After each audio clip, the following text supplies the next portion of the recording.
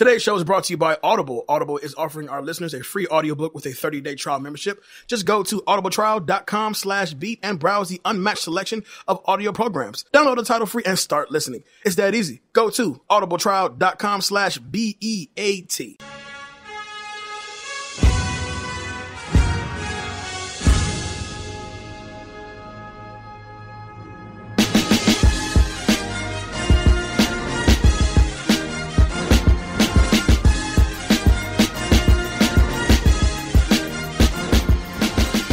What is the damn deal? Look who's back. Man. Who rises from the ashes right when Kanye's dropping Jesus is King. Tonight. Back from the dead. Coming back at you. 3-point shot. Kobe. I didn't die, but yeah, I'm back at you, baby. Welcome back to Super Throwback to the Classics. It is Super Throwback September, the final one for this month. Super Throwback to the Classics, the cinematic movie podcast that takes you back to the iconic films of 20 years ago and beyond, right here on the Big Three, iHeartRadio, Apple Music, and Spotify. I'm your guy, Jay Alonzo. With me, of course, is... David Danger Neff. How you doing, partner? What is going on? And of course... we got to bring in the third member of the squad. That's right. Our guy Lund. What's up, brother? That's right. Leland Lund Hairston's back in the house. Absolutely. So let me go ahead and just get it out of the way right now because Lund has looked out for me while I was down. So I gotta say, first and foremost, thank you very much for holding me down while I was gone. I heard both shows. I know you did 3 shows, right? Yeah, he did 3 shows. Yeah, and I gotta tell you, the boy sounds good. I had to explain to somebody the other day that at this point he's pretty much a third member, which unfortunately I know this is going to be the last episode until basically the next one for you, but we gotta figure something out for you, man. Yeah, who knows? Maybe I'll just take a week hiatus. I'll just get sick again. That's all good. Don't worry about it. But definitely, you held it down for me while I was gone, and I thoroughly appreciate it, man. You sound great on the mic, by the way, too. Yeah, you are very welcome, and I got you, fam. Fam, good looking, fam, for sure. Dave, what's the week been like, man? Week. It's been 2 days since we last recorded, or 3 days since we last recorded. If you're hearing the show, by the time you hear the show, we recorded this the Friday before this shit actually dropped. And here's why. So next week is supposed to be closed, and we kind of start prepping for year end at the day job, and it would make sense also because Lund works at 5 a.m. in the morning, and because Jay's schedule is a little bit kind of wonky as well. It makes it so much easier just to do this on a Friday when I know these two have the day off, and who cares about me? So yeah, we care about you. Yeah, we care. Don't make it us. So that's the so that's the gist of why we're doing it this way. Yes, but it's going to work out. It's been working out, actually. So how does it feel to rise from the ashes? It feels great. I can tell you this. For those of you who don't know, and I'm going to be completely honest, there was a health scare. I won't get too much details about it, but yeah, unfortunately, I had to do some time in the hospital. Hospital is what we're gonna call it. But above all else, though, I'm much better. I'm feeling a hell of a lot healthier. I'm feeling much more focused. I'm feeling more. I can't. I've literally, though Lund looked out for me, I was like, fuck, I want to be back on the show, man. I miss my home. You sit in my seat. You sit in my damn seat. But I took time off to get myself right, and I gotta tell you, I'm feeling better than I've ever felt before. So that's good. That's good. No, it's good to have you back. Finally, I was holding down the fort. It was weird opening shows, but it started to get better after that. I heard. I felt like the first time you opened it, you were like, hey, y'all, this is back to the classics. I had no idea what to do. I had no idea what to do. You sounded great. You sounded great. But after the third one, I was like, all right, I'm in my flow now. This is easy. Oh yeah, this is easy. Jay ain't shit. Wait, no, that's not what I said. Oh, damn. Gotcha. Hot ones challenge. Light it up. Let's see who wins. Yes, that whatever happened to that hot ones challenge that was supposed to go down? What happened? Didn't we? Didn't she die? I did die twice. I did die twice. But keep in mind that this is not Lund's last time on the show. We got to have him back for some more stuff. Even with I'm either here or not, you got to come back for the show. I mean, you have a natural talent for this. And whenever, bro. Whenever. Again, all right? Figuring that out as we speak. It's just a work in progress right now. Hey, like Vigo the Carpathian said, I will be back. Did you just Ghostbusters to us? Ghostbusters You could have terminated us, by saying I'll be back, but I will be back. Vigo the Carpathian. Everybody who's listening right now, when he's dropped the name Vigo, they're looking like, huh? Oh, got you. All right, one of those. No, when he said the Carpathian, they were like, who the fuck is the Carpathian? Hey, man. But, death is but a door. Right, the bad Time Ghostbusters, right. It's but a window. So we're bringing back some news. We got some news to talk about today. Me and Dave talked on the phone. What was that? 2 days ago? We've been talking like every day. Every day Lately. You're my guy. It's been really nice. It has Not gonna lie. Yeah. It's been really nice. Just It's kind of awkward. Just It's seeing how So Dave calls me and he's just getting out of seeing Ad Astra, and I was just going above and beyond hard for this trailer that I saw for the new Adam Sandler flick directed by the Safdie brothers called Uncut Gems. It premiered at TIFF. And it's getting crazy reviews at TIFF from TIFF, and then furthermore, people are talking about Oscar buzz for Adam Sandler in the movie itself. So these two watched the trailer while we were prepping for the show. Lund, what did you think about the trailer? I'm excited, man. Like, you know what? Like, back in the day, SNL and his first stuff, I really loved his comedy. But like, I know he can act. He has some good chops when he wants to, put the work in. And it looks like this is going to be a really good story. It's going to be a really good role. I'm excited to see it. I agree, dude. Unfortunately, well, no, I want to say unfortunately. I say fortunately now. My more desired Adam Sandler roles are the serious ones. Comedy's no longer for me when it comes to Adam Sandler. But his best roles has actually always been the serious ones. Yeah, and I say his best roles are also, though they're the serious ones, the ones that aren't written for him. Or better, right. Here we go. His best roles are not Happy Madison Productions. Let's put it that way. Right. He interprets someone else's work a little exactly. bit. Yeah. Right. Dave, what you think about the Uncut Gems trailer? Looks all right. Yeah.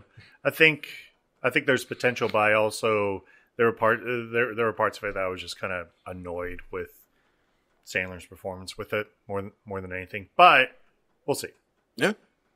It really has a Robert De Niro the fan feel, which is I'm trying to really break that part down because he was so like wanting to make it work because Wesley Snipes, I can't think of his character's name. I've only seen Bobby Rayburn. Okay, I've seen the fan. All right, numerous times. and in that one, he was just like, oh, you're supposed to be the chosen one in this one, but you could always tell he was always kind of a little shady, schemy, whatnot. Right. This one, it's he's kind of putting all his money on Kevin Garnett, right, who's now Wesley Snipes apparently in this one. The one thing about the shooting of the trailer, the way the trailer is put together, I thought was awesome. It looks very dark, like seedy underbelly of New York, which is really like the Diamond District. But the one thing that sold me on it was that last line was, "This is me. This is how I win." And it's a simple line, but the way he delivers it and how that whole shot is framed, it looks chilling as fuck. Right. And you never quite seen him be like that. Movies like Rain Over Me, he had Spanglish, He had that movie, Sandy Wexler. Yeah. It had a very Sandy Wexler feel for me. Which, as far as the voice? Yeah. And kind of like the weaseliness of him. Mm-hmm. Which is fine. It's just I'm not used to that from Sandler. I'm not used to Sandler being the weasel. I think that's his third, Pokemon evolution. I think that's what what he is now. right. He was kind of like the goofball, like rage guy. Anger is the first evolution. Second one is what? He's the dad. Yeah, he's definitely the dad. Because his dad bod, and now he's a weasel. I'm just saying, like, even though he's playing that role, it looks like he's having fun with it. He's having a blast playing this role. You can tell. Hey, do it. There is one part in Sandy Wexler that actually cracks me the fuck up. It's like when like the woman's like trying to seduce him, and they like go to the bed. They like go to the bed. And he's kind of like feeling it. And he looks over, and her dying husband in the hospital chair is just staring at him. And like this it's super awkward. He's just like, whoa. He's doing. I gotta see Sandy Wexler. Yeah. I literally watched it one time and never went back. Oh my god! But that scene, I couldn't stop laughing at it because of how ridiculous it looked. But that's a recurring Adam Sandler trope. Like a hot chick hits on him, but it's like awkward. It's always awkward. Yeah, you know what I mean? Yeah. But Uncut Gems does drop in December, just right on time for Oscar season. Coming up, moving forward from that, Spider-Man is back in the fucking MCU. After me and Dave spent over an hour talking about this shit. We did. Man. Over an hour. Conspiracies, they were going to make that movie anyways. We knew it. We already knew. Like, it's not like 6ix9ine where like he's going to go over and just snitch on everybody. But Your Honor, real quick, did you know that Kevin Feige is actually going to produce a movie? Do you know Dora the Explorer's green card expired 3 years ago? And she owns boots illegally. Oh, that's true. Do you know 21 Savage is from the UK? Bet you didn't know that, did you? But I think they made the announcement today, as a matter of fact, that Kevin Feige and Marvel will in fact produce the third Spider-Man movie. Right. After a deal was reached, and they're not really specifying what the deal actually is. It's 25%. Disney's getting 25%. And then so he's getting the rest. But right. aren't Disney supposed to put up production costs though? Yeah. They are. They're supposed to produce production costs. They get 25% of the take. I'm not sure if it's the first. I'm not sure if it's the first night like how it used to be, but overall it's better for both companies. But Disney's still getting merchandising though, correct? Yeah, that's not changing. Right. It'd be dope. Like when they put that movie out, right, and that's when they when they drop Blade. Exactly. So you got Mahershala Ali in a Spider-Man movie. But the idea, whoa. But the idea of it's pretty much all but confirmed that Spider-Man will be featured in Venom 2. Tom Holland will be in Venom 2. Right. Which is a little interesting because now you're literally taking a MCU character out of the MCU to be in a actual superhero movie. So I don't know how that's going to work. But we're assuming he won't be like a dominant presence though. He'll Spider-Man will be there, but not to the point where it has a very Maximum Carnage kind of feel because we already know that Carnage is going to be the bad guy. We already know. So it's Venom versus Carnage. Maybe they'll Spider-Man. just team up. Yeah, but that's how it was in Maximum Carnage. The two of them teamed up to face off. That game was awesome, by the way. The game's awesome. The cartoon is that even red better. dude. That red cartridge. That red cartridge. It's more than just a red cart. Like the red cartridge, it was so cool. But like every character that was in there, they were like, "Here's Morbius," and I'm like, "See, he does exist. He does exist. He's real." You got They're Morbius. like Hobgoblin. You got Hobgoblin Mr. Fantastic with the Yep. sonic gun. You got Cloak and Dagger. Yep. One of my favorites. Yeah. Did you ever watch the Hulu show of that? The one on like Freeform. I watched like I thought it's on Hulu. I think it's on Hulu now. I think they like absorbed it, but is it good? I like the first 4 episodes. I mean, they kind of flip it a little bit. Oh, like the story because I don't know if they've retconned it in the recent years.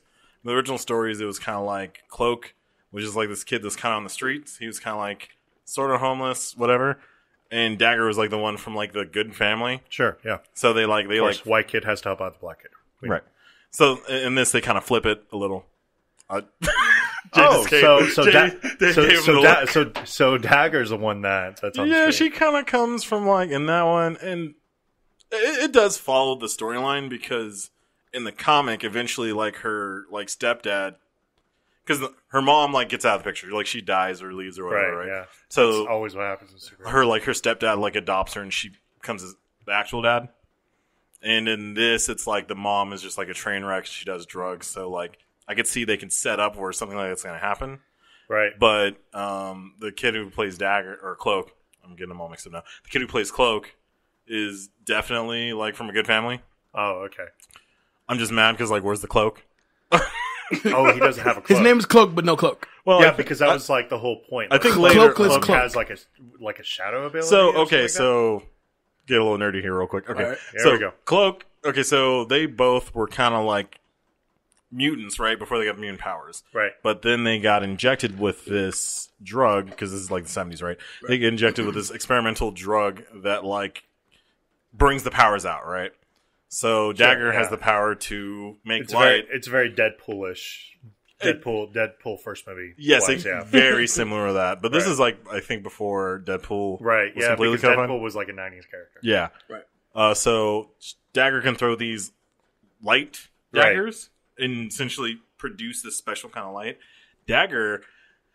Cloak, his thing was that his body became like the shadow stuff. Right. And it was like a connection to the shadow dimension, right? Right.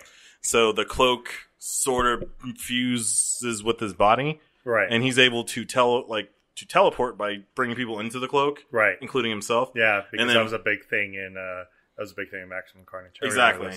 And he could pull people out. But the thing is, he can also grab you and put you in the dimension, or just wrap the cloak around you and suck the life force out of your body. And that's why we're happy to announce a new nerd podcast starring Lund. Hey man, it's called Nerdy and Sweaty. Well, that's what we're gonna call it. Hey man, Strange Tales. That was one of my favorites when I was a kid. Nerdy and dirty. Well, while we're on the superhero train and on the MCU train, Kevin Feige, not a surprising announcement, but definitely on time. It's been announced that Kevin Feige will be producing a new Star Wars movie for Lucasfilm Disney. I, for one, knew that this day would come because Kevin Feige has done so much for the MCU. Oh, as he's like the King Midas, man. Anything he touches, 100%. We're talking 3 movies now. Yeah. So and then like anything that was good that you liked about the X-Men movies, like essentially he would influence him to do stuff, right? So I feel like it was no surprise to me that they were going to announce him. Now, what I want to know is after this first movie that he does, and it's like awesome, ultra successful, which we know it's going to be. Mm-hmm. Does he take over Lucasfilm and leave Marvel behind? No, because no. He seems like a guy who likes spinning plates. I think he'll just. I think he's just going to kind of take it all, to be honest. Because same thing with JJ. JJ was supposed to lead that Star Trek. Revolution. It was like the first one was excellent. The second one was and the third one was incredibly forgettable. Yes, it was. Like even though you could say it was a good movie. There's definitely some moments in that movie. Yeah, sure. It's good with a little G. Sure. That's gonna be the thing of the day. We should totally put that on a shirt, dude. I'm telling you. It's good with a little G. It's good with a little G. There you go. There's our first T-shirt. Oh yeah, it's funny because merch, baby. It's that's totally coming back. But it's funny because for another thing for like merch, I want to do like back to the classics, but I want it to be where we're showing like a poster or something. So like, there's a pretty famous T-shirt of Bodhi from Point Break where it's his like most famous line. It's not a tragedy if you die doing what you love. Yeah. But have it like that. But do that. But put your face as Bodhi instead. I get to be Bodhi. Yeah, you can be Bodhi. Sure. Fuck yeah, let's do it. As long as I can be Busey. Yeah, let's do it. Busey in this movie, not let's say like Utah 2. No, I want Utah 2. I want that as my shirt. Okay, so overall expectations about Kevin Feige producing Star Wars. What you got? I'm okay with it. Yeah. It's not that I'm not wholly interested in it.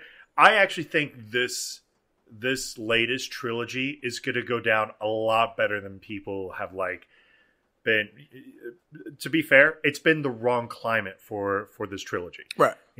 Like the first one was good, if not kind of a rehash of New Hope. Retready. Yeah, it was a bit retready. Mm-hmm. The second one I thought was excellent. I understand all the problems with it, but every Star Wars right? Every Star Wars has had a problem with it, and you can ask Lund how I felt about Rogue One. Like I loved a Rogue One. I really enjoyed Rogue One. That third act, oof! That third act was like, woo! Yeah. I'm stoked right now. Yeah. And I actually think that this last one is going to be, and even Solo, I actually really enjoyed also. Mm. I understand that, this last one's going to come up, that's coming up. It's going to be, kind of the wrap up of everything. But I don't really think you need Kevin Feige to make a good Star Wars film. That being said, I'm not against it. I'm with it. I'm definitely with it. I definitely think, I think definitely it's going to be good. I think he's going to add some good stuff. Like, I feel like as much as he gets credit for just helming everything, I think he's just one of those guys where he kind of just puts some ideas and his fingers in it, and it just becomes better. Right. Like, back to the whole X-Men thing, right? Like, so Hugh Jackman, when he was Wolverine, he just looked like a normal guy. Mm-hmm. And then apparently, like, on the set, Kevin Feige came up with like a comb and a brush, and he started like brushing out the wings. Nice. So like in the hair. So in the hair, so he looked like Wolverine. I like that. Like, we have to make you look like Wolverine. Right? I like to do it a nice comb over, you know? Yeah, so he was like, here, shave your beard like this. Comb your hair like that. And it's like, oh damn, it's Wolverine. Before we get into... and now a message from our sponsors. There we go. That's what I wanted to say. Today's show is brought to you by Audible. Audible is offering our listeners a free audiobook with a 30-day trial membership. Just go to audibletrial.com/beat and browse the unmatched selection of audio programs. Download a title free and start listening. It's that easy. Go to audible.com/BEAT to get started. Why Audible? Audible content includes an unmatched selection of audiobooks, original audio shows, news, comedy, and more from the leading audio publishers, broadcasters, and entertainers. I spoke last week of an audiobook that I've been listening to. It's The History of Espionage from the Teaching Company, which is just absolutely excellent to kind of go through and just relearn basically all of history for something that maybe didn't play such a major part in terms of like wars, technology, and whatnot, but to kind of see how it's used even to this day, even in today's political climate. Mm-hmm. It's something that I just think is absolutely fantastic. You reading anything? Ooh, fascinating. I'm not gonna lie. I just got our trial, but I'm looking forward to reading a few things, actually. I do believe Charlemagne the God has both of his books now on Audible now, so I'm looking forward to listening to those for sure. There you go. What you got, Lund? This was a little while ago, but John Benjamin, the guy that does the voice Archer, he dropped like a sort of autobiography kind of like self-help book called Failure is an Option. I really enjoyed that. Very cool. To download your free audiobook today, go to audibletrial.com/beat. Again, that's audibletrial.com/BEAT for your free audiobook. Hey. Hey. All right, Dave. Oh. All right, Dave. Now let's get into today's movie, final Super Throwback September. Why'd you choose this one? Well, long time ago when I was a little boy, I watched a movie and I saw a young post in living color fly girl named Jennifer Lopez. Oh my God. The flyest of the flyest girls. The flyest girl. But more so, I was into Wesley. I think he was dope. And I liked the combo of both Wesley and Woody. Even as a youngster, I thought their camaraderie and their chemistry was dope. So why would you consider this like one of the 90th movies of all time? I consider this one of the 90th movies of all time because it's not just about this movie. It's about everything that they've done in the past and possibly the future. What I mean is, we're talking White Men Can't Jump. Oh, man. I call this movie White Men Can't Jump holding a lethal weapon. I like it. Very nice. White Men Can't Jump, still jumping. And another movie called Wildcats, and no telling what they're gonna do in the future if they do. Well, Dave mentioned play it to the bone, but that Wesley played himself. but they were in it. But they're in it. But this movie, in all honesty, this movie gives me guilty movie pleasures vibes through and through. It's fucking retarded. Oh, well, I'm glad somebody said it. Hard R. Retarded. That's retarded with a big R. With a big R. But it's fun. It's beyond fun. You know what I'm saying? So, with that being said, this is the movie we're doing today. We're talking about Money Train. Original release date, November 22nd of 1995. Shares opening weekend with Casino, Nick of Time, the first Toy Story, and a movie called Two Bits. I have no idea what the fuck that is. Production budget, $68 million with a box office total of $77.2 million. Currently sitting at a 22% on Rotten Tomatoes. Should I ask you, Dave? Is 22% fair? I think it's all right. I I think the movie is slightly better than 22%. Maybe a 30. Maybe a 30. Lund, what you got? Yeah. Yeah. Why not? Yeah, about that. Look, I really like the movie, but yeah. Let's talk about this opening weekend, though. This opening weekend was insane. You talking about Casino was arguably one of the best mafia movies ever made. Yeah, I think we actually had it. So, a long time ago, Jay and I did our top 5 mob movies of all time. And Casino was definitely up there. I'm pretty sure Casino was in that. Our top 2, for sure. Well, it's not my top 2, but it was definitely up there because I know A Bronx Tale, because we talked about that movie later on. Right. It's one of those movies. Casino is one of those movies that the reason why I can't consider it like a 90s movie is because it's such a period piece. Like I don't consider Goodfellas a 90s movie at all. Oh, because sure. I could watch that to this day. Same Right. thing with Scarface. Like Scarface, as old as it is, it's still fantastic to watch. Agreed. You know? Yeah. And of course, Goodfellas. I'm pretty sure I mentioned, Goodfellas is up there with me. But anyways, Casino is one of those movies that that kind of plays off the idea of Goodfellas, which is Joe Pesci is an absolute monster. Absolutely. And kind of turns into that. But come on, Toy Story 1? The first Toy Story? That's childhood in a bottle. Toy Story 1 didn't even make 90 minutes, and it's more memorable than most movies nowadays. Oh, definitely. Let's not forget the Johnny Depp classic, Nick of Time. Oh, yeah. It's such a classic. All right, so Money Train. Now, Lund, you said you saw the movie for the first time, right? That is true. Yes. How did it make you feel watching Money Train for the first time? I liked it. Like, Money Train, it's kind of interesting.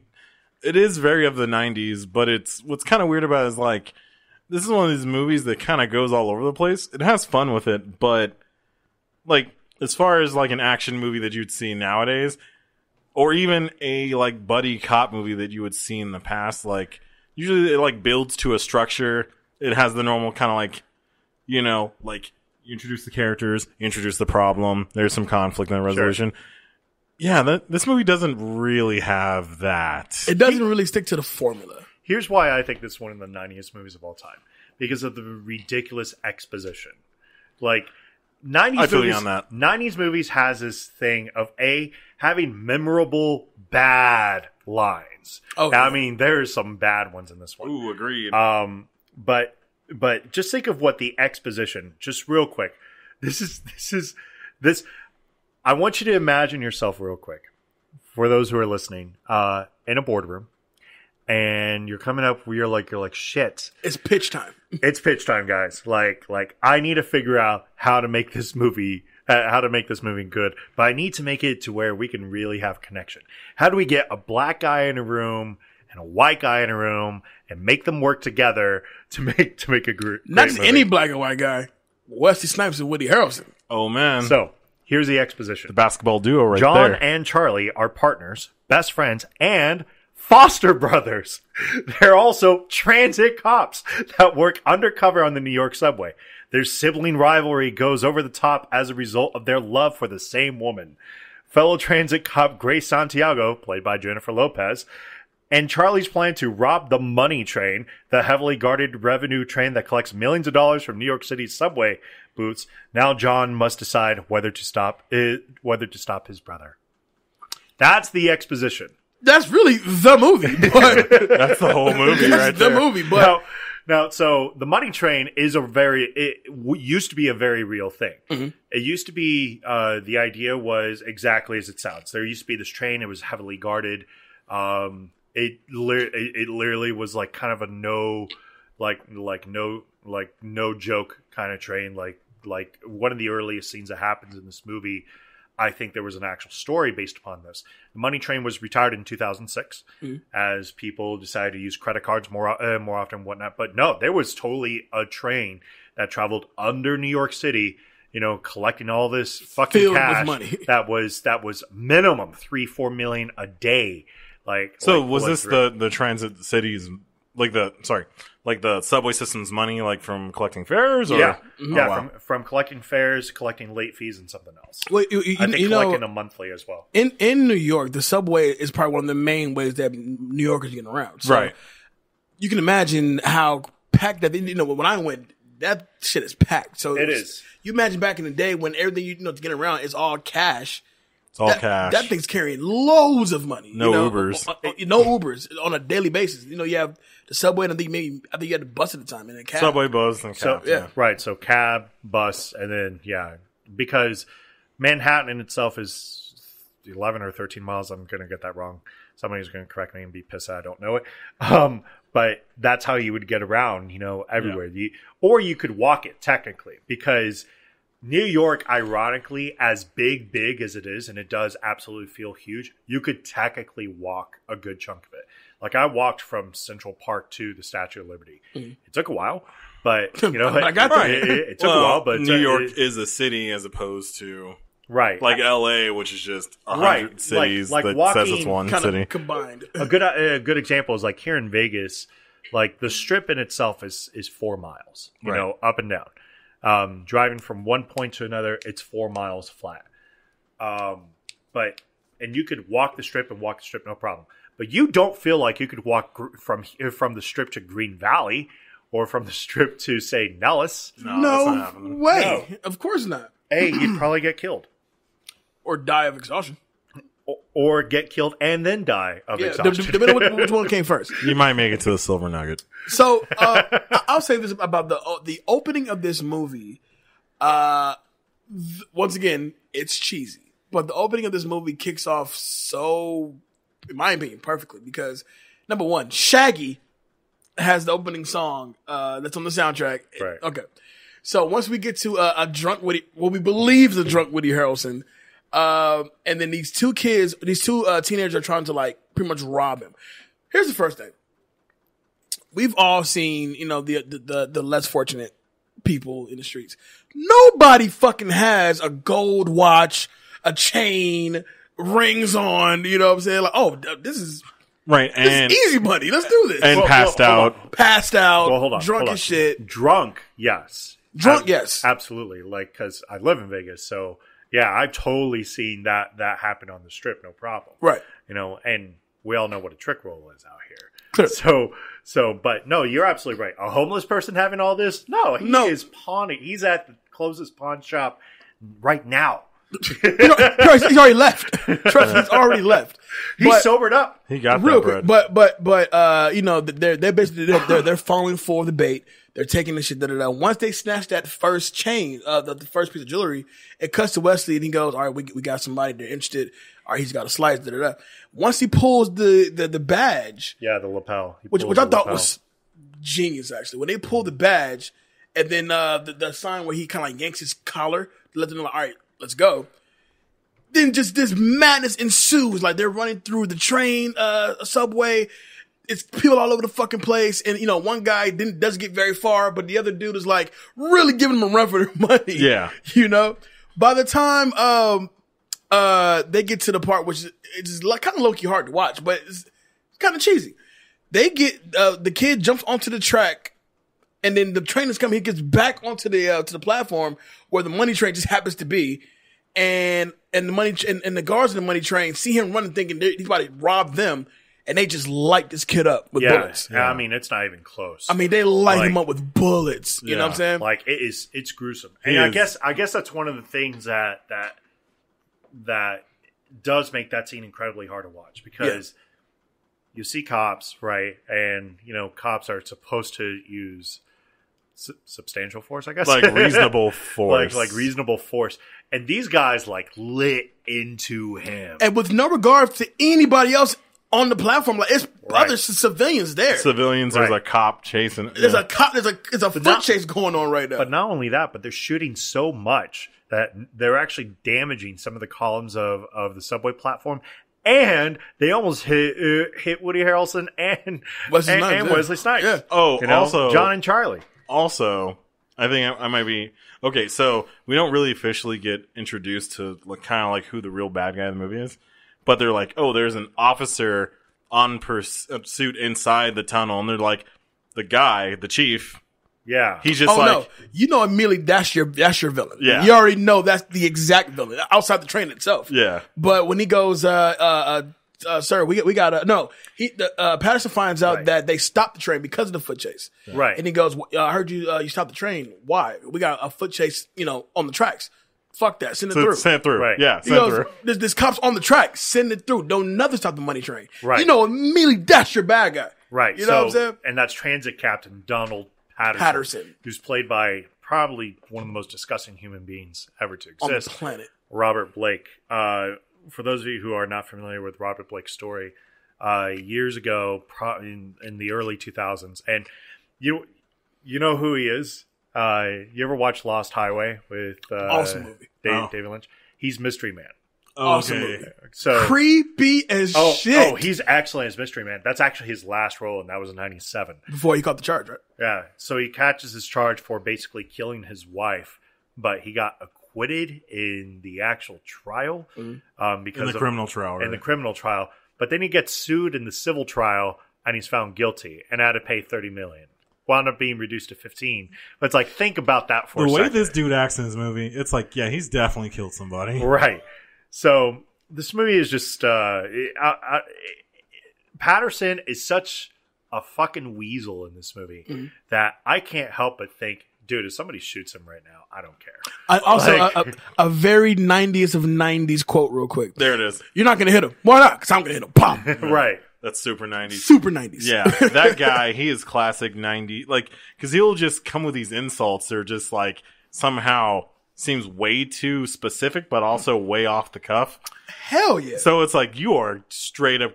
That insult didn't even make sense. But, Like, but it felt good to you, so go ahead and get it on out. Right.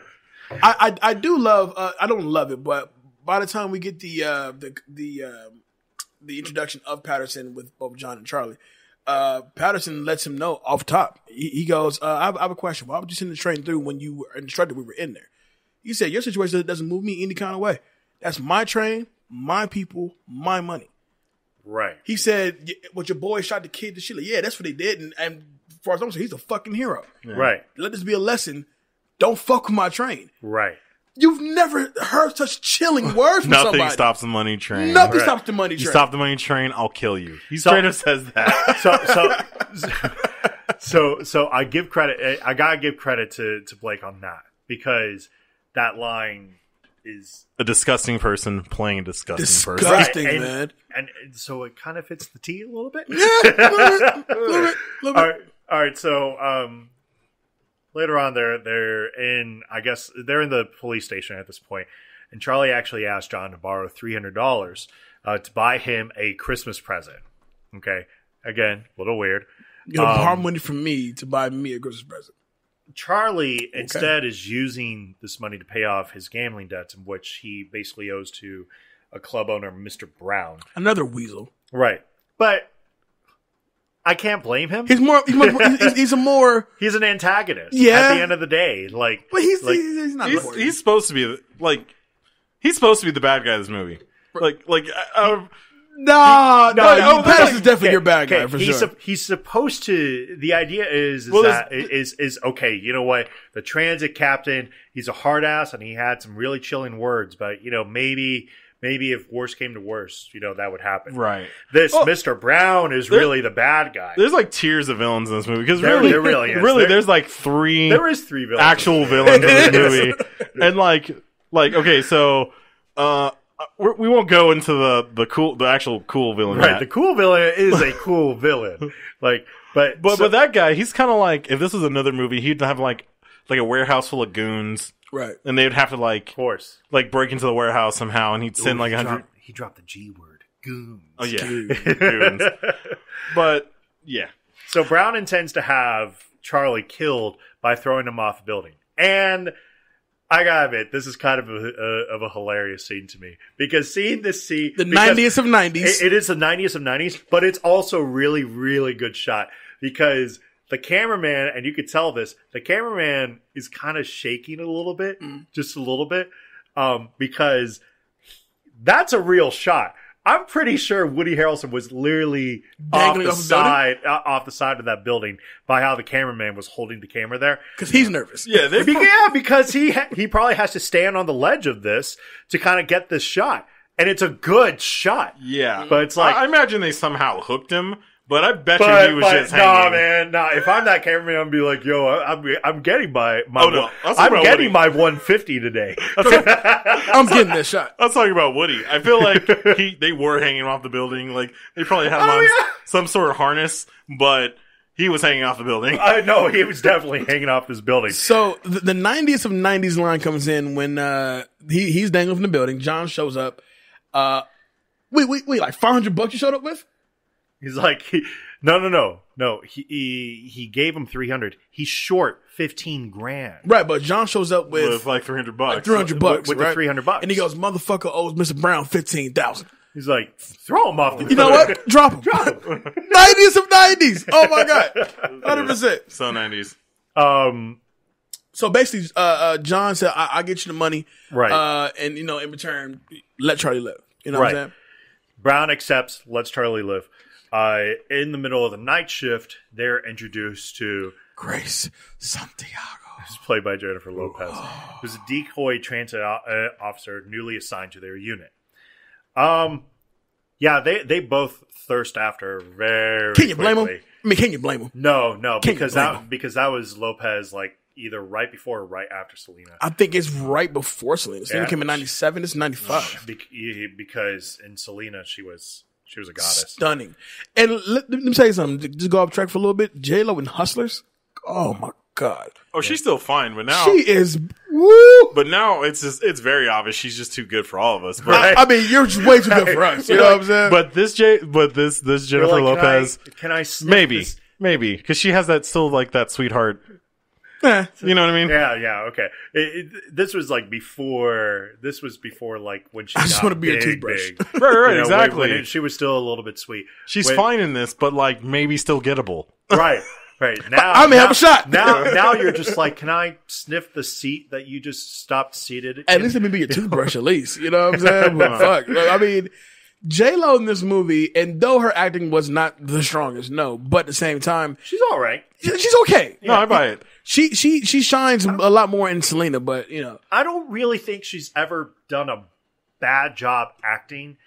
I just think she's been in bad movies. Yeah, like The Cell. Oh my God. I thought that movie was going to be amazing, and it's just artistic crap. That movie's kind of a guilty pleasure for me. It's still artistic crap. It's artsy bullshit for the most part, but so both brothers take a liking, right?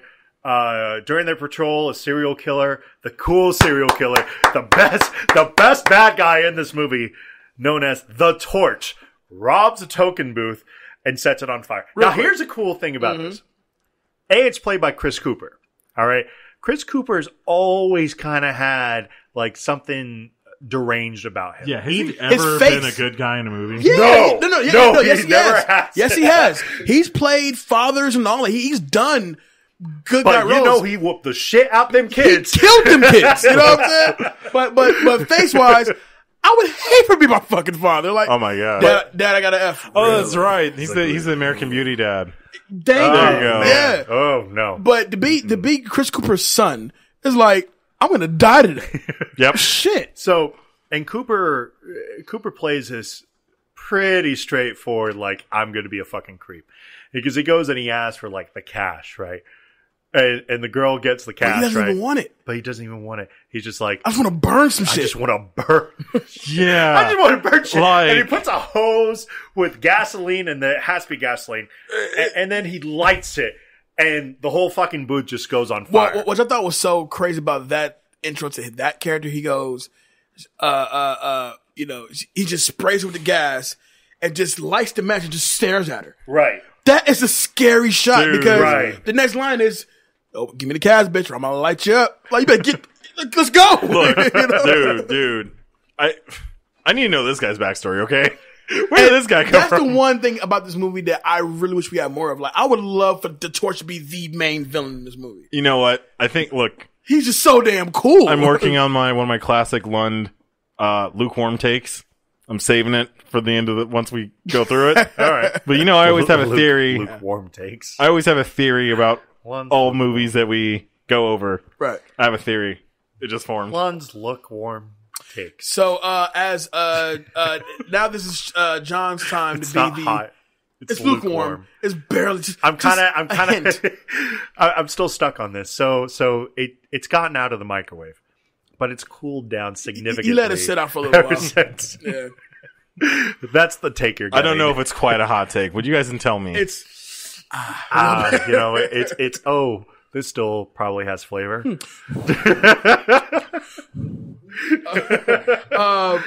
So John is playing the homeless guy that they're looking to use as the decoy, and as Charlie is shooting his best shot at Grace Santiago. But not only that, but Charlie at this point, because he's at this local bar, he reveals a plan to actually rob the money train.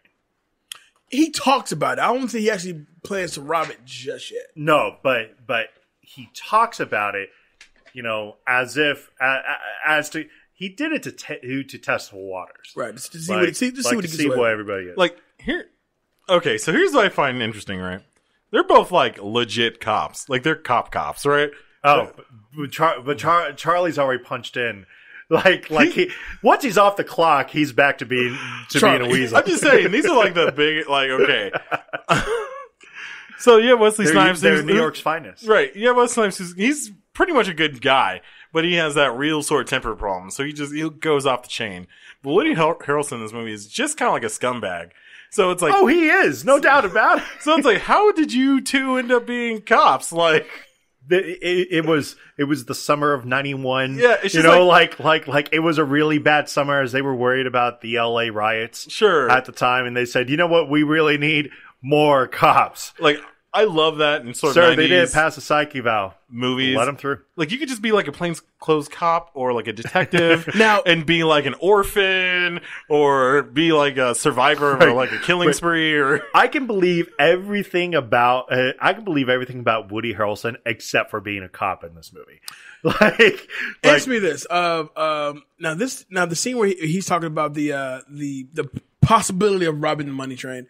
Is that before or after you get this classic Woody Wesley banter and these stick-up kids try to like rob them, right? And so they're got the guns on them. Right. Meanwhile, John and Charlie have the guns on each other. Right. Right. And they're going back and forth. And I love this because the kids looking like, the fuck is wrong with these guys are so crazy. We out. Now, this part of the movie, I was actually like, you know what? This is quickly going to become, I cut that out. Because it's fun, does nothing. Like, at all. It's not supposed to do anything. It's just supposed to give you God. that classic banter between the two of them. Yeah, it gives you the sells the relationship, I guess. Sure. But everything is kind of building to the idea of what the relationship is. They're clearly brothers. They've done this more than once. Right. Quick question. Do you know who one of the kids is played by? I should know this because I think you told me. Did I? Flex Alexander from 101. Oh, you didn't tell me that. No, and then the other kid I think is I can't think of his name for nothing. I know he was on The Wire at one point. Oh wow. Yeah. But Charlie discovers they're back on the train now. And on the money train, they're now assigned to patrol the money train. And Charlie discovers a grate in the floor and a ladder leading right to Central Park. Right, because what happened is, as the money train is going along, as they're the ones that are patrolling it, they're like, there's people on the tracks, and they look over and it's just like some construction workers like going up a ladder. And it's like, and hey, there's the big idea of the escape route. Right, because they see it while they're going through the train, but then they see the top side part of it. Right. Now, this is when the shit gets kind of crazy because as they're on the train and they're kind of just looking out to see what's what and make sure everything is clear, this ass of a cop decides to put his barrel of his gun on John's shoulder. Yeah, like point it, like it's practically in my face. Yeah, you know like, what I'm saying? We already know it's loaded, bro. Because we're on the fucking money train. Because we saw you guys lit up a kid earlier. Why wouldn't this be loaded? Not to mention, we're on the train that y'all are sworn your life to protect. I know that damn gun is loaded. There's literally a joke in Archer about a gun having way too easy of a trigger, and it wound up killing killing one of the main characters in the story. And it happened way too many times. There were way too many shots that were fired. I would have to say every antagonist in this movie was like cartoonish levels. 100%. So a fight breaks out on the train. Of course, J-Lo gets in there. She gets her little shots in.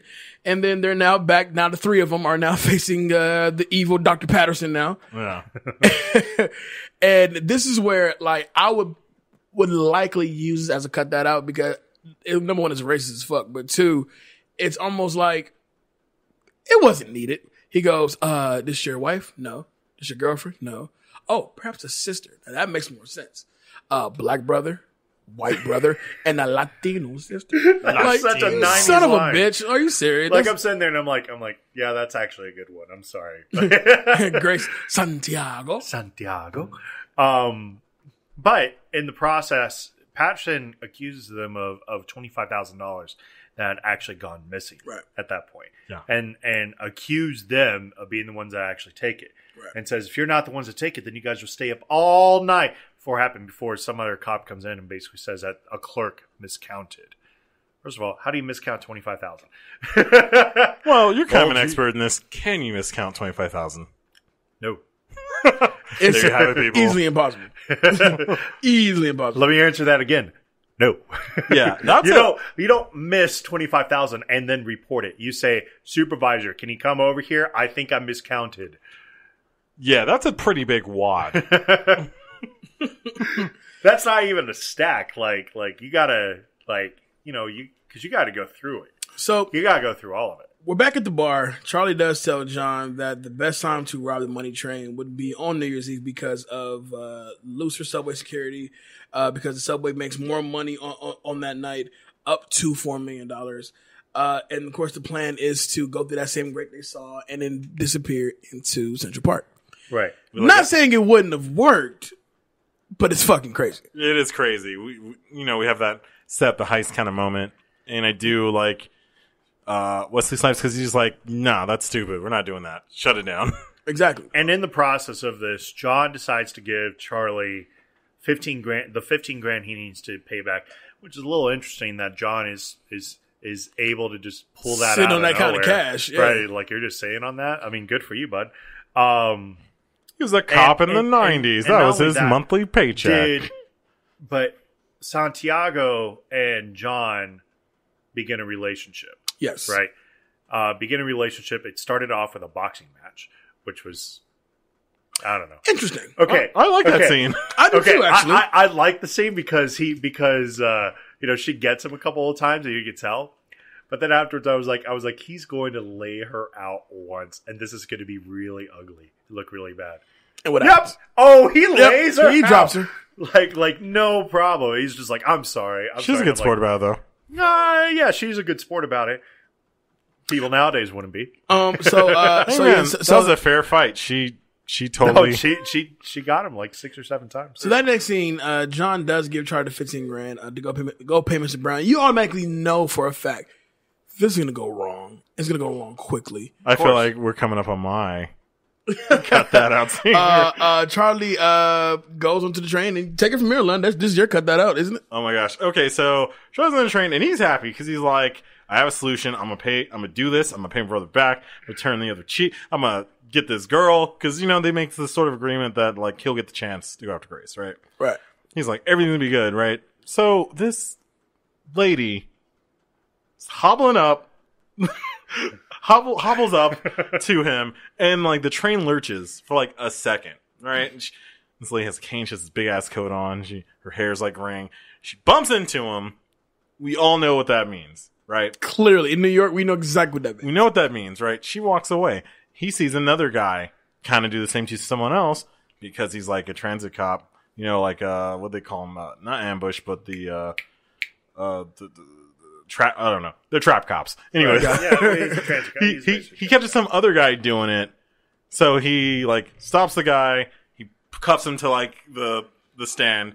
And he pulls out his wallet. It's like, here you go, sir. He's like, don't feel bad about it. It happens to everyone. Trust me, this is the best play. And he's touching his chest. That is most blatantly obvious. He's touching his chest where the money's supposed to be, and it's gone. And it's like, dude, if someone gave me 15 grand, I would have put that under my shoe. I would have crammed up my butt. I don't care. You have a really good point on this because it's so unlike Charlie, if you think about it. If you're a weasel, like you've been showing all movie long, and you literally got your ticket to freedom, how are you not like, no, fuck you just got robbed? Like, you're on your own, buddy. How are you not pulling out your gun? Be like, no, give him back his fucking money. I mean, I guess I get that it's a train movie, but I would have called a cab. I would have been like, John, you come. Thank you. I would have called a cab. I would have fucking walked if I could. Called a cab. I would have called a cab. I would have been like, hey, John, you coming with me? I would have been like, I need a police escort to Can this you drop me mob's off, place. please? And what's so frustrating about this? This is like the rest of the movie pivots on this action. Right. And you're so right. You're so right. Well, okay, so Charlie looks outside. He sees what we think is an old lady strutting right the fuck off with the money. God. She Charlie Chaplin walks the fuck out of there, Decides man. to go to this mob's place. Let me say this. If you know you lost it, why are you going there? Why? Why are you going there? You know you're going to get your ass kicked. I wouldn't have went. My ass or killed. My ass is going to Jersey. How do you not know? How do you know that you're going to survive this ordeal? Like, the last time this happened when you didn't have the money, they had you over a fucking building. More than that.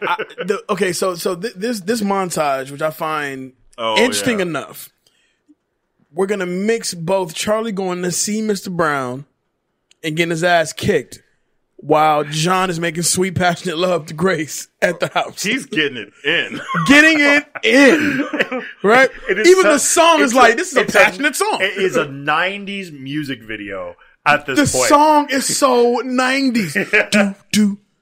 Oh, yeah. Do. Like, I was like, is this Enya? What's going on? But how are we mixing this love scene with Charlie getting his ass kicked? I never understood that part.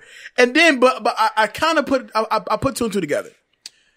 After he gets his ass kicked, and then you get that last shot of Grace and John in bed, Charlie goes back to John's crib and happens to see, Grace in bed with John. And don't forget, they both were going after her. And then John even get, you go after, you like her, go after her. She doesn't like you. She likes me. But it is what it is. So you kind of do see that downfall that Charlie like, fuck, I'm robbing the money train at this point. I don't care anymore.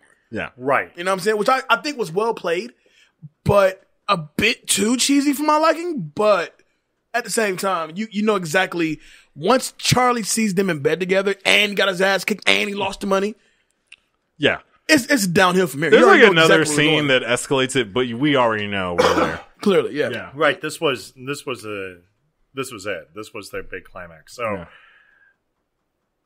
to nab Torch, an ambush is arranged where Grace is now disguised as the transit officer, right? Mm-hmm. And it's a little weird because like Charlie goes to John. Right. And you gotta remember, John's kind of half pissed because Charlie admitted that he lost the money before they... Right. Even before that, because he smells the alcohol on Charlie. Right. So he knows Charlie's been out drinking on that. Yeah. So, but that morning he knows. So... Right. Now, and I gotta say, like, this is one of the reasons why I love Torch. Torch recognizes that there's undercovers, like, kind of looking for him. Mm-hmm. And so he goes... You wanna know why? You wanna know why? What's this dude's backstory, man? Listen. The black dude with the fucking Kango hat keeps looking at Torch every time. Right. When the camera pans, he's looking like, I see you, motherfucker. Like, right. I know you don't know me. Right. But here's what I love about this.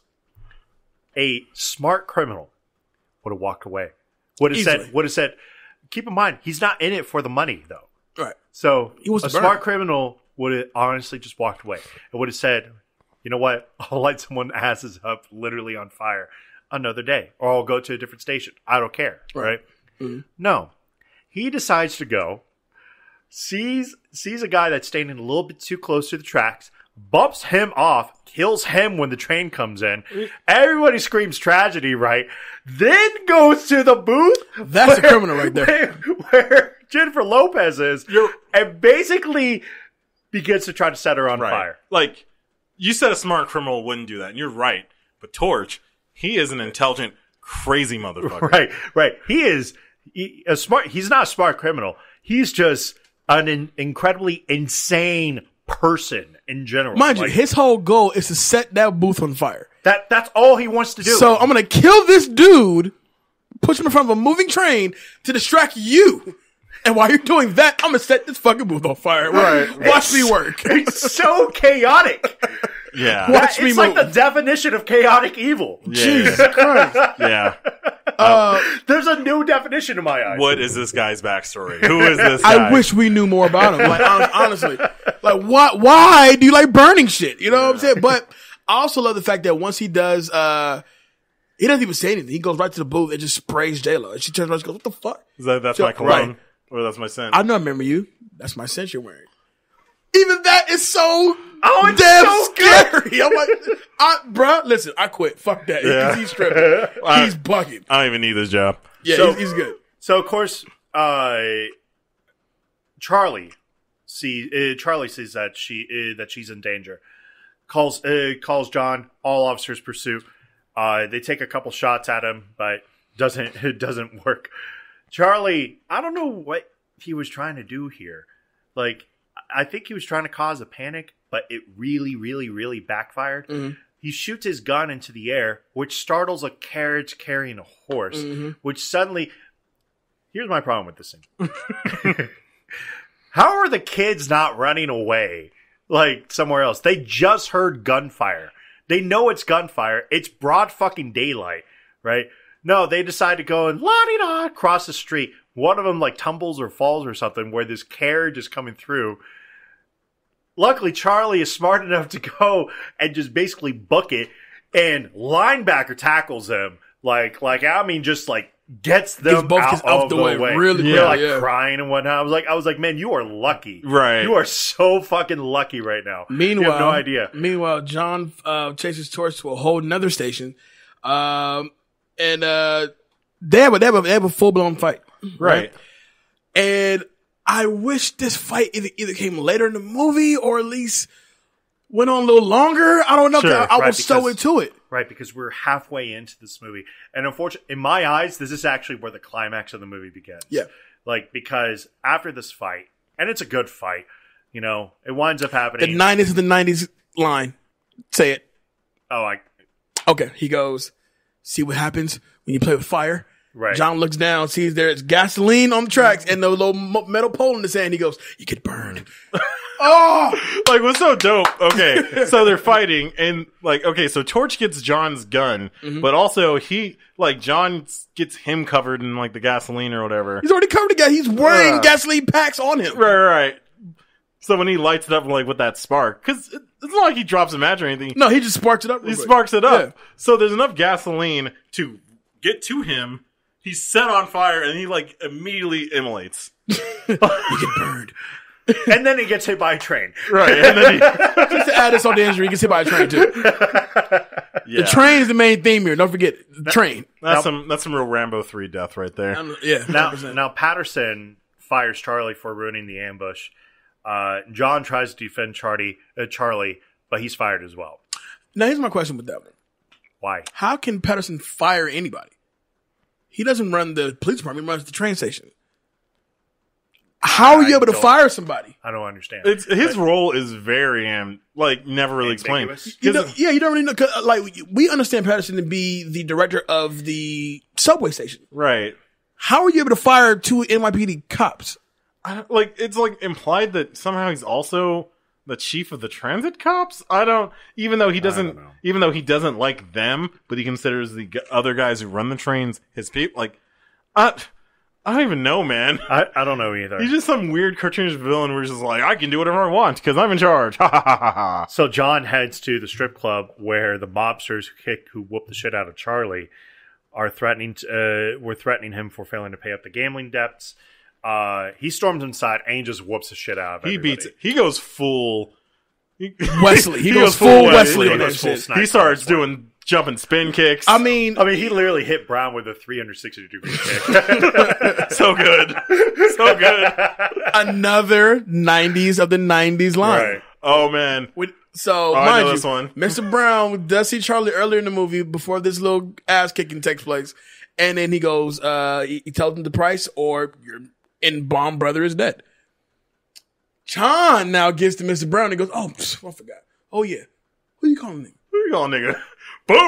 Love it! Roundhouse kick. Round 360 roundhouse. Patterson also had one of those lines also, and it's a bad line. Like I'm like he's like I'm gonna fuck you till you're dead, and I'm like, oh. That sounds like horrible. that sounds like a promise, buddy. That sounds horrible. I'm telling you, dude, he's that guy where he's just like, take a bite out of me. You'll have to lick your asshole for a month to get the taste out of your mouth. It's like, Who says that? What the fuck does that mean? Patterson and Mike Tyson says that type of weird shit. Because don't forget, Tyson says, Eat your baby. Tyson said, I'll fuck you till you love me, you hoe. Yeah. Like, whoa! Dude, relax. Super rate. I feel uncomfortable. Yeah, it's so bad. So Charlie decides to actually go through with his plan and rob the money train. John is basically reluctant to do anything about it, but at this point now, Grace is like, "Oh no!" They go to the Christmas party, Right. and Charlie drops off this present for John, and I like the fact that nothing was said. Just when he opens up the present, it's just a fucking train, Right. So you know exactly what Charlie's right. ready to do. It's the train that he stole off of Patterson's desk yeah, earlier. Right. Yeah, so I love that. Like, no, you know exactly what you know what this present means. You know exactly where I'm at. You know exactly what I'm doing. Right. And so when John goes, Charlie's gonna do it. He's gonna do what? He's gonna rob the money train. Grace says either you go get him or Patterson's gonna fucking kill him. Like, You know he will. you know he's gonna kill him. Right. You know what I'm saying? Charlie enters the train from beneath and drives it to the maintenance ladder. And I gotta kind of give Charlie a little bit credit here because he kind of gets away with his plan. Yeah, he like steals right there. the money train. Like he gets the money and he climbs up this ladder, but he can't escape because there's fucking cops on horses over there. Yeah, Right. Here's my issue with that. Why didn't you just wait? I would just wait. Right. Like why not? You already got the money. You got An what assumption you would be that he took the train while it was on schedule to get to this next destination. Right. So you have time to wait. Right. I would have just waited. Why not? Yeah. Why not see what happens in the next 5-10 minutes? Yeah, I would have just waited. But I don't know. It's a movie, so they don't wait. So John reaches his train and precedes Charlie. First of all, John reaches his train on a motorcycle. Oh yeah, going through the subway system. Now that's a 90s moment for me. Let's I'm cause like- a commotion and drive a I'm fucking like- motorcycle through the subway. Yeah, Right. let's do that. Persuades Charlie to drive further to prevent their arrest, basically. Like, keep going, you'll prevent it. Knowing that Patterson's going to direct his team to basically trip the brakes, the duo decides to bleed the brakes. So now they don't have brakes Right. with this train. This is when the movie goes ape shit nuts. Yeah. I mean, ape shit crazy. Filling. It's my medium take here. So Patterson orders a steel barricade, and I'm like, that's not going to do anything. I'm not gonna do shit. Like the minute I saw him do the steel barricade, I was like, all they gotta do is take cover. They'll That be train all right. is moving. Well, way they speed too it. fast. They're like, let's speed it up. I'm like, this train is not going to slow down for this Patterson. Like, what are you doing? Right. They drive through it, no problem. And they increase it, and this train is hauling ass at this point. Like it's going way too fast for my liking. Yeah. So Patterson decides to do something insane. His MO. Every time you see this dude. Like, it's absolutely insane. They start clearing the tracks, but Patterson decides to divert the money train onto a different track that's occupied with a passenger train. Well, but before we get to that, there is a moment between John and Charlie when Charlie's like, I'm still taking this fucking money. And John's like, we're getting off this chain and we're not taking no money. So now we have this brother on brother fist fight that lasts all of, I don't know, a couple seconds. I had a problem with John at that point. Because I'm like, dude, you realize you don't have a job. Like, you don't have a you're just as paycheck. broke as I am. You know, right? You gave me 15 grand. Hey, motherfucker, you lost 15 grand out of this also. Charlie has a good point at this point. Like, cause he's gotten away with it so far. Right. So either they're going to get away with it, whether they take the money or not. Exactly. So, Right. If John never shows up and Charlie waits 10 minutes, Charlie probably walks away with $4 million. yeah. Easily. Easily.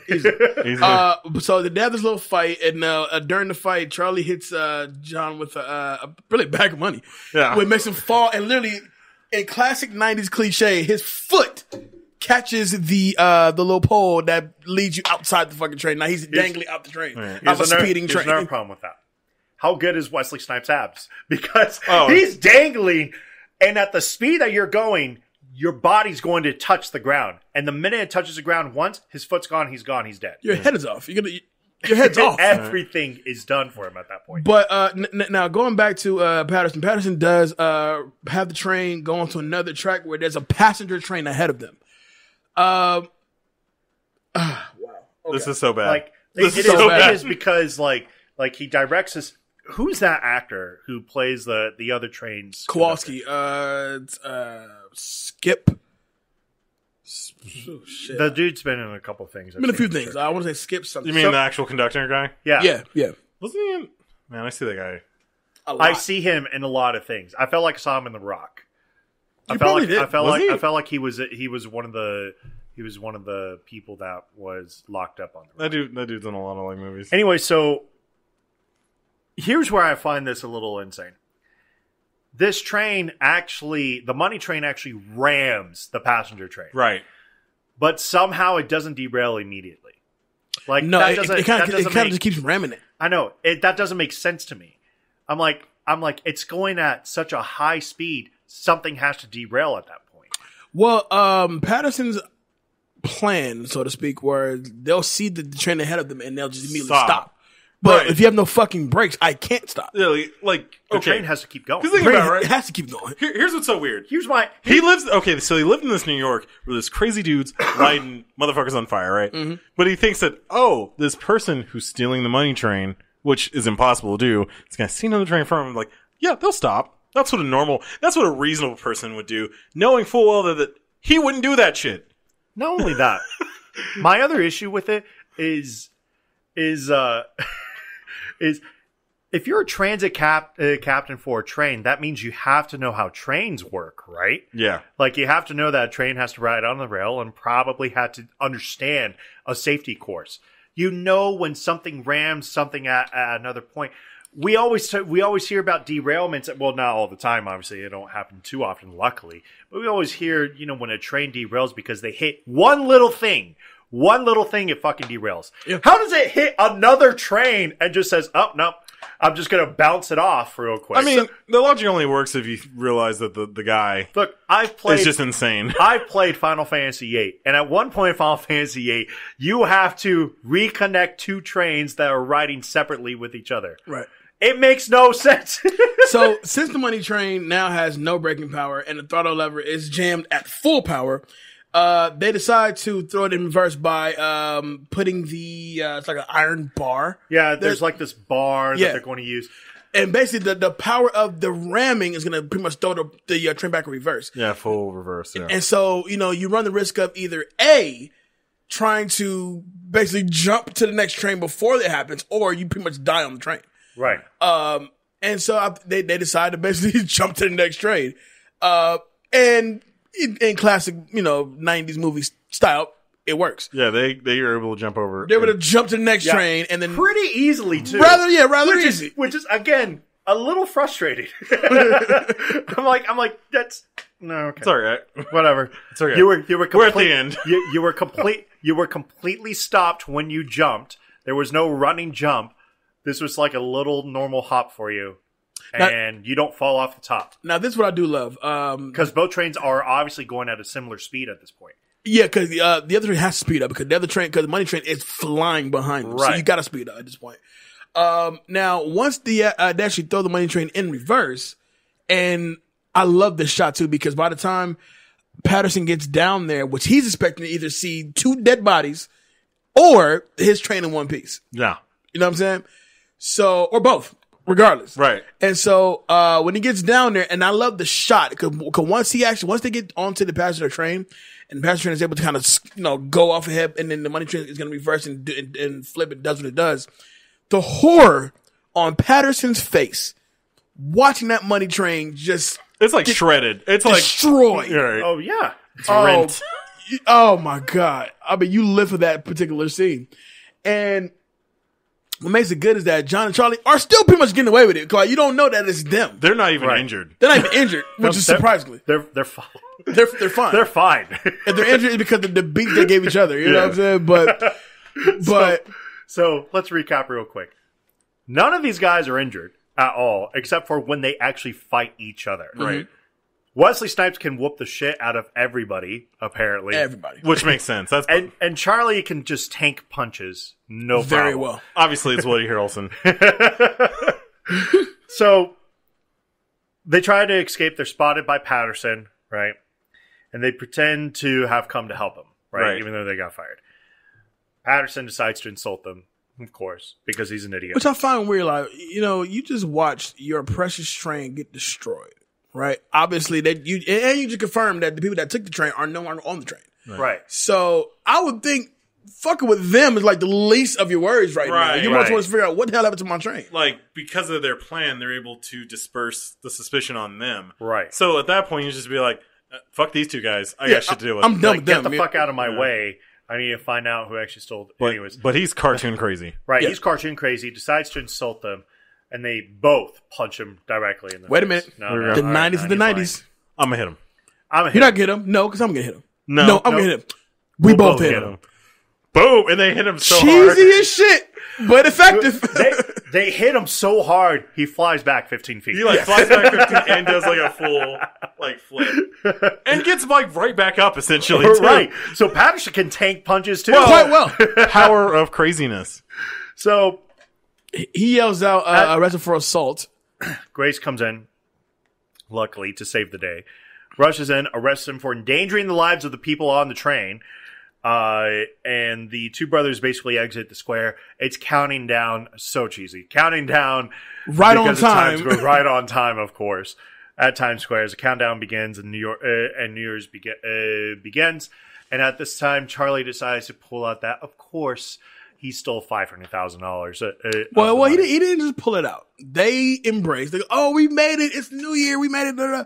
And as they're hugging, John notices what's this extra gut you got going on down there? Right. And he goes, I've been eating more Put on some weight. Oh, you're pretty. You don't know who the father is. And as soon as he unzips the jacket, you clearly see a price tag is $500,000. Like, oh shit. But they argue walking away in classic the Wesley night. Woody banter. Right. Was he gonna share it with John? Of course he is. You know what I'm saying? No, I mean if he did. What was he you know what he's going to do? He's going to give John back his $15,000 and the $300, and the rest is mine. Thank you. It's your fault for getting fired. So that's Money Train. Before we get to takeaways, now that we've broken it down and you've seen the movie now, Lund, what is your lukewarm take? What is that take? Oh, okay. Here's my lukewarm take. All right, guys. It might be hotter than I think. Here's my theory. I think this movie takes place in the same universe, same world, is New Jack City, and A Vampire in Brooklyn. Explain. Okay. Notice the weird side. So there's a lot to unpack with what you just said. So they obviously live in this cartoon version of New York City, right? Of course. Now, maybe this is just because of the way people act in the 90s and the way they gesticulate or whatever. I was like, this movie's giving me a really weird vibe, right? Like something's very similar. And I remember a couple of weeks ago, I was watching the movie Vampire in Brooklyn, right? Which was a movie I saw as a kid that I really enjoy, right? Slept on, for sure. Yeah. So what's interesting in that movie, so it has Angela Bassett, who plays like a detective, a hot lady detective. This movie has a hot lady detective, right? But also her partner, Justice, is I just had this looked up, but is Nino's brother G Money from New Jack City, right? Obviously, Nino is Wesley Snipes. They both live in New York where there's cartoonish villains. Things are constantly exploding. People can get in fist fight with supernatural elements. I think it's all the same New York. So let me ask you this. Are we suggesting that in the world where there's a John the cop, there's also a Nino Brown the drug dealer? Yeah. Played by the same person. I mean, they're doppelgangers. Ah, okay. Gotcha. Okay. So then explain the vampire part. Then. So are we saying that there's also Nina Brown, the drug dealer, John the cop, there's also Maximilian the vampire, the black vampire walking around Brooklyn. Well, I mean, I don't think he's in Brooklyn yet. But he's on his way, though. I mean, he's somewhere in the world. Okay. There's black vampires in Brooklyn.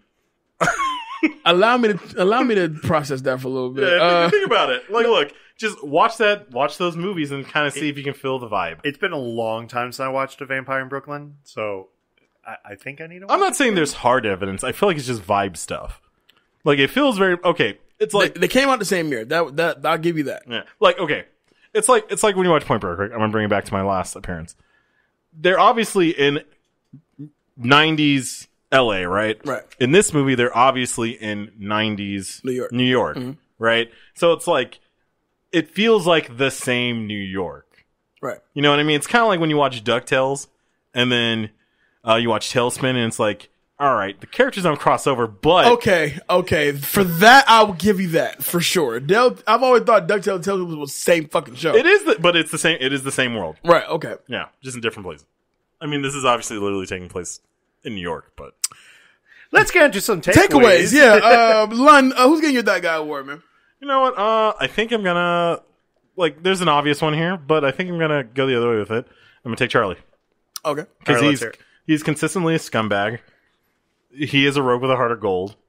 Like, even though he always does the wrong thing, he kind of tries to do the right thing. He tries, yeah. Yeah. All right, who's that chick award? Dave's just giving me the death stare over here. I'm not giving you a death stare at all. All right, so that chick world. Well, there's essentially one chick in the movie, but I'm gonna do another surprise here. I'm gonna give it to Ada Totora, who tries to pick up on John while he's pretending to be drunk with another woman. Oh, God. How do we skip that scene? I forgot about that damn scene. Oh, my God. So, yeah, let me break that down for you really quick. That looks so gross, but now that I think about it. Yeah, so the second time they're trying to trap cop somebody, I really should look up what they call their unit, but the second time they try to trap cop somebody, instead of it being Charlie, it's John. The decoys. Yeah, decoy stings. Oh, so he's wearing, like a big old coat, and like he has a top hat and a cane, and he has all the jewelry on and stuff, right? So Ada Totora, who is like in The Sopranos, the sister, right? Yeah. Her and another woman walk past John, and they're like, you think they're gonna like rob him, and they're like, ooh, look at him. It's Wesley Snipes. Like, it's John, but they're trying to have some sex. Yeah, they're like, ooh, look at him. Should we do it? Yeah, we should do it. Let's do it, right? And they think they're gonna steal from him, and they're like, no. He's like, hey, daddy, come on, let's go. We're gonna give you some good looking. So they're just picking him up, this apparently knocked out drunk guy. They're just picking him up by the arms, like, we're gonna take him back to our apartment, do whatever we do to him. Me Too movement. Me Too movement. Where was Wesley Snipes' Me Too movement, guys? Yep. They didn't plan on robbing him. They wanted some loving. Yeah. I mean, horrible. It's a horrible, like, in real world, it's horrible. In cartoon world, it's fine. It's fine. It's whatever. Okay. They never got him, so it's fine. That Fool of Work. Oh man, you got to give it to Patterson, dude. Like, he's just like backflipping Yosemite Sam crazy. Like, I think in that last scene, he like shows up in like a tuxedo with a bow tie and this like weird like 1920s bowler hat. Like, you can tell he's going to some sort of weird champagne mayor party. But as soon as the train gets like, fuck them out. That's an underground sex party costume. Yeah. I agree. In New York. I agree. As penny bags from Monopoly. Yeah, he's either going to go to some sort of weird Eyes Wide Shut like orgy, or he's going to some sort of like human dinner club where they literally eat babies. One or the other. Either way, I don't want to be a part of it. No, it's not a good scene. He's a bad dude. Cut that out. Cut that out. I said it earlier. It's the fake lady on the train. Mm-hmm. She shows up for that one scene. She never shows up again. And she's $15,000 richer. She's $15,000 richer. Skipping away. Charlie should have held that money better. Like, I would have duct taped it to my body. To my balls. Yeah. Iconic scene. Iconic scene. Oh my. Okay, give me 1 second because I had something for this. Oh yeah, no, it's the John Wesley Snipes beat down. Who you call a nigga moment? Danger David Neff. Who's getting That Guy Award? It's going to go to The Torch. actually. Oh, Man. picked a bad guy. I did. I'll tell you why. Because he's so good at doing it. Like all we've talked about on this particular episode is how much we actually want to know more about the Torch more than anything else. Right. And that we wish that he was the main antagonist outside of the fact that his name main is simply villain. the Torch. Right. Yes. I feel like he is some sort of like Joker-esque paramilitary. It was gone crazy. It was pretty good overall. Definitely ex-military. Something like Something that. like that. He at least knew what he was doing, and he was absolutely consistent in continuing to do the same plan, which is to torch this one particular ticket booth, regardless of whoever is in it, and regardless of how he has to get to it. That booth has got to go. He is not in it. He is not in it for the money. That fool has tactics. Like, he's like, you're keeping me from my booth. I'm right. I'm going to push this guy off a train to distract you, Con, so then I can torch my booth. All right, that chick award. It'll go J-Lo. Okay. She's easy on the eyes. She's attractive. She's actually smart in this movie. I actually don't think she makes a bad move in this movie. She has gumption. She does have gumption. She has a mean right hook. You know, you felt that. Yeah, there were a couple of them. That was like, I was like, I kind of felt that. I was like, I think Wesley actually took that hit. Yeah, man. Okay. That full of work. Kind of have to give it to Patterson here. Mm-hmm. Patterson has the worst lines. He is a cartoon villain, and possibly played by one of the most despicable human beings on earth. Okay. Cut that out. I'm going to agree with Lund here. The losing of the money and the subsequent whooping of, and that whole montage afterwards. The montage was awkward. I'm watching Woody Harrelson get his ass whooped. And Wesley getting down. But then, how am I supposed to feel about Wesley Snipes getting it down with J-Lo? I really like the part where Wesley had sex. I only like that part of the song. Personally. If there's a way for me to combine the song and skip the parts of that particular song where Woody Harrelson's getting his ass whooped and just watch Wesley Snipes get his freak on, I'm good with that. Yeah, you gotta blend the two together. Getting it in. Iconic scene. Iconic scene. This is tough because, in a way, this movie doesn't really have an iconic scene. But I would say the scene with the kids. And ironically, I was going to put that as I cut that out. But because you get the banter of both Woody and Wesley kind of going at it with each other and just kind of seeing how, at the end of the day, the kids are just like, okay, this is weird. Instead of, pulling the trigger. Right. And actually robbing them. Right. And then actually robbing them, just to show that sometimes watching something so ridiculous just to walk away, that's pretty iconic. Right. My guy, Jay Alonso, who's getting you that guy award? I was thinking about it for the longest time. I was just I was balancing between so many people, but I'm going to go ahead and go with the Torch. The Torch is just it's a villain you have no clue about him. He's just so, he's mysterious. He's enthralling on the screen. Like, you just want to see him just do evil shit. And the thing is, and this is also going to go into my my iconic scene as well. The Torch is literally a villain that just wants to watch shit burn for no other reason. I just want to watch shit burn. You don't know if it's a mental issue, ex-military. He used to be a subway worker. They fired him, so fuck the subway. Yeah, that could be something. That girl that I torched the first time, she took my job, so fuck that bitch. She got to die too. Right. You don't know why he's motivated to do what he does, but he's so good at what he does. Think about it this way, right? In a way, he's like a visual performer, right? When he shows up, that's the 1 hour a day he's working. Right. So what is he doing for the other 23 hours of the day? Think about how long it took him. Groceries. He's your neighborhood friendly Walmart cashier. Nah, that's just here. When he's not at the subway, he's at the house. Did you find everything okay? He's at the house filling them gas bags full of gas. That's all he's doing. Yeah. Ironically, he's not a gasoline attendant. He really works with ice. You would think. Weird. Yeah. That chick award. Dry ice is my specialty, actually. That chick award is gonna go to J-Lo, man. Grace Santiago easily because she's great on the eyes. She has a mean swing, I'll tell you that much. For this to be kind of like the first movie that kind of brought out J-Lo in a way, damn good job. Yeah, most definitely. And because after this comes Selena, so she had a good little run for sure. That fool. Patterson. And it's funny, I was going to give it to the train conductor of the passenger train. Yeah. But nah. He didn't know what was coming, so whatever. Yeah. But he's not going to expect another train on his track. Like, yo, there's a fucking train behind us, dude. Yeah, you would think it's ramming me. The director tells you to do something. I'm like, well, it's not like he would kill me. Would he? Oh, he would.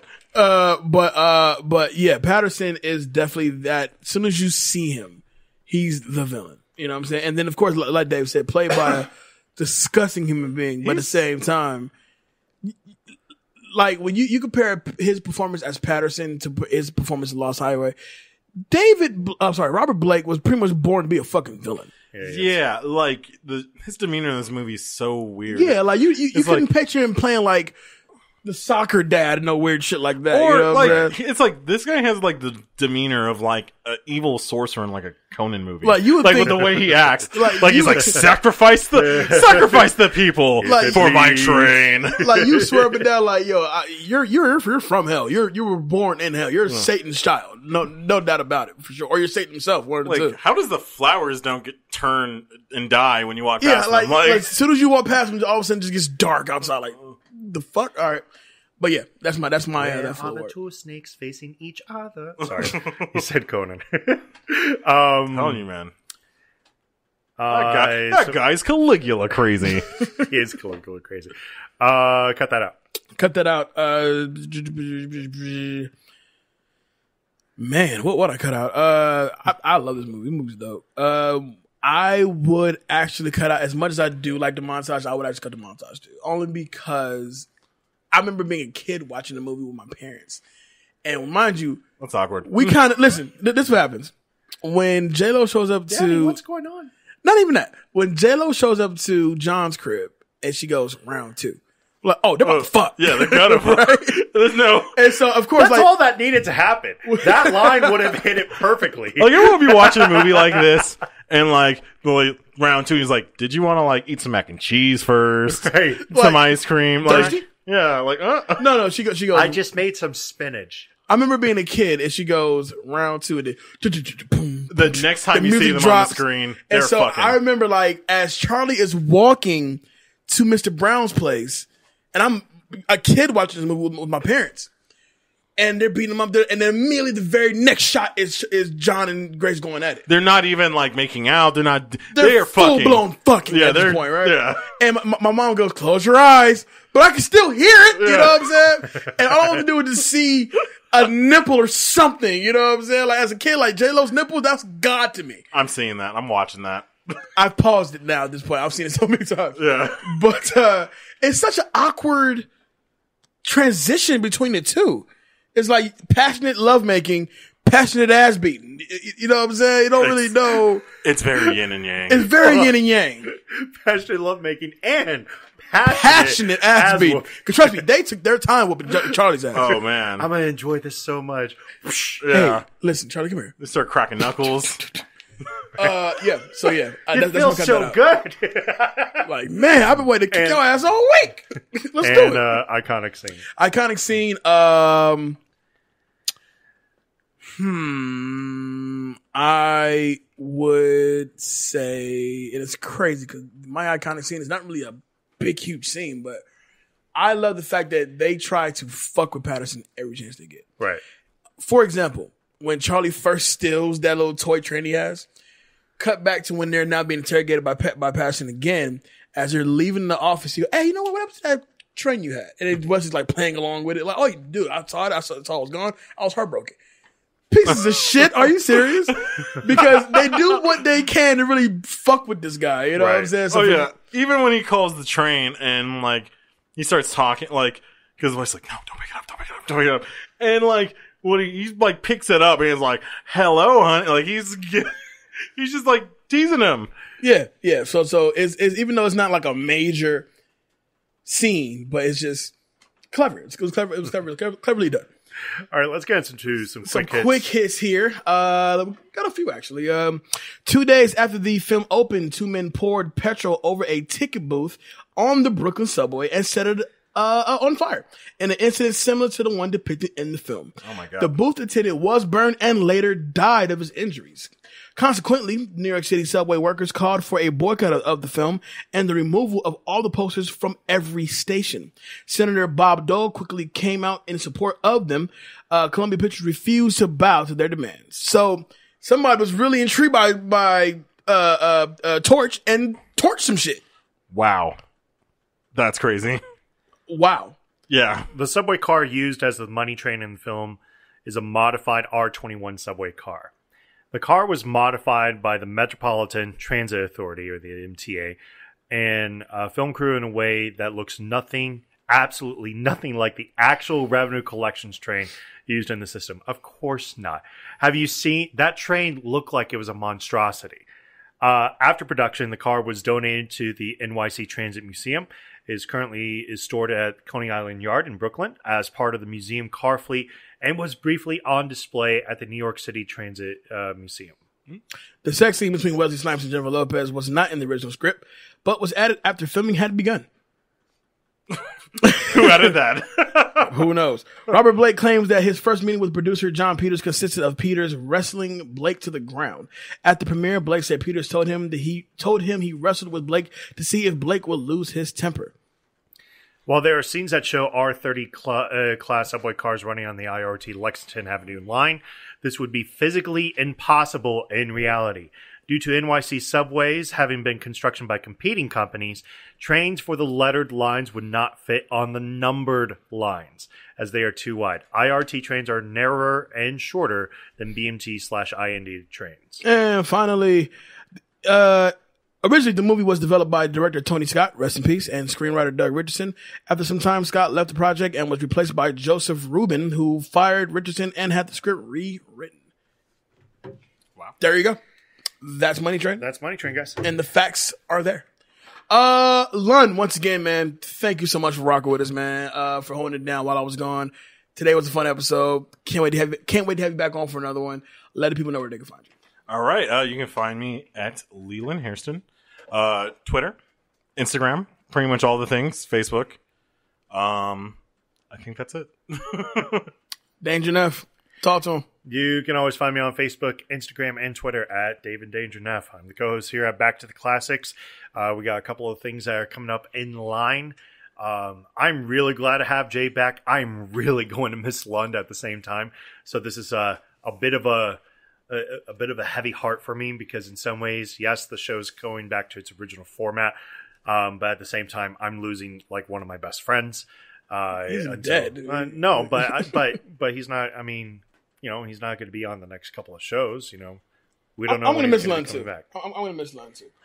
We're going to figure something out. Yeah, again, and I'm working. You have a voice of the people. You do. Yes. Yeah. Hey, the Green Ranger became the White Ranger. So we're gonna bleach you? Is that what is that the plan here? Moving on. He is no longer Leland. He is now Larry. AKA Tommy Oliver.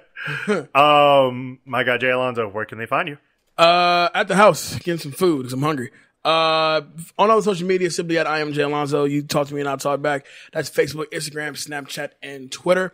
Of course, the Back to Classics movie talk page has been popping on Facebook. Go ahead, jump on there and talk to us. We have a lot of fun on that movie talk page there, as well as Spoiling the Classics, which is ran by Danger Neff over there. Don't forget to follow us on Instagram and on Twitter at BTTC Podcast. Did I say BTTTC or two T's? I thought you said two T's. Okay. B, two C's. At BTTC Podcast. Follow us. You know, jump on in there, and then we'll love talking to you guys. Shout out to our sponsors today, audibletrial.com/beat. Yeah. Or audible.com. Yeah. Or audible.com. Yeah. Thanks a lot. But yes, you can download your free audiobook, audibletrial.com/BEAT. BEAT. But well done. You. Thank you. Well done on including that. Thank you. Yeah, I figure, they pay bills. Right. Professional. With that being said, we will be back with you guys next week. Enjoy the great weekend. Go see Joker. Yeah, I'm gonna go see that. Yeah, go see Joker. It's out. It's coming out. And I think we're gonna do like a beat crew trip to go see it. I'm gonna be mad because it's gonna be good, but also there won't be any Batman. So, but maybe until Bobby Pats come through there in his bat outfit. With that being said, I am Jay Alonso. With me, of course, is Danger Neff. This is Back to Classics. We'll see y'all next week. Peace. Peace. Peace.